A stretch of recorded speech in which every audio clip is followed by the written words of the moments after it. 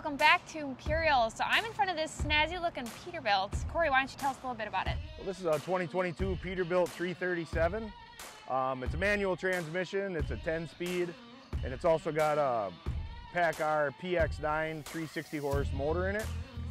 This one's a little bit more custom build. We would call it a spec truck or build to order. It was ordered in at a custom wheelbase for a 2,700 gallon. It's a 2-compartment tank, so it's got 200 freshwater and 2,500 waste. On this one, we did the NV 4307 blower, 560 CFM. Nice, neat little package. I'm sure you've seen several of them on our videos here. But everything's nice and enclosed in a stainless steel cabinet. Got a stainless steel 14-gallon secondary here. Got the silencer right here. So everything's all on the same side of the truck. Nice and neat with the air lines, nothing going back and forth. Here we just have a 48-inch toolbox for storage, ProTech toolboxes, aluminum box, aluminum doors.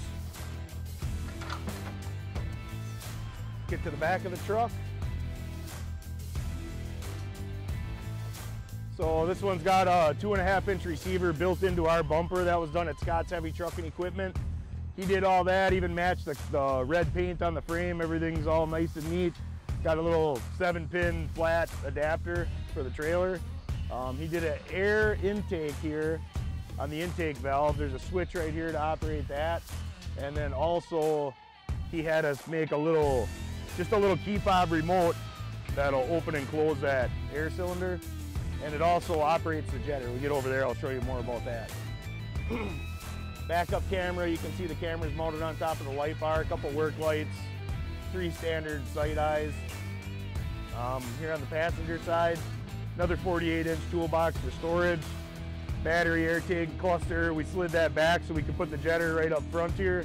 This is Chandler jetter box. It's got a general pump, 10 GPM, 3,000 PSI. And now this here, he's got controls here to operate it, or he can use his wireless remote. And what it would do is turn the PTO on and off for the jetter, and also RPM up and down, and then it'll open and close that intake valve. So, I mean, I'm sure you've seen our bigger wireless remote package. This is also an option, just a little bit smaller, just for a couple functions instead of having the full-blown remote package. Other than that, if you want to come around to this other side, I'll kind of show you how we do that fresh water head.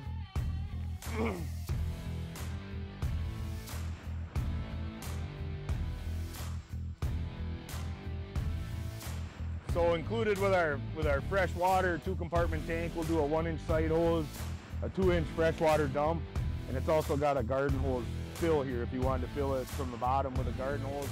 Or we do put a cap up on top if you want to just dunk a hose up top and fill it a little faster. That's an option too. Yep, so I'd like to give a shout out to Leroy Rest with Sebastopol Construction. They'll be the end user on this unit. It's going out to California, so thanks for your business. Yep, if you guys are interested in a truck like this, give Corey or any of our other sales team a call, 1-800-558-2945, or you can check out our website, septictruckcenter.com.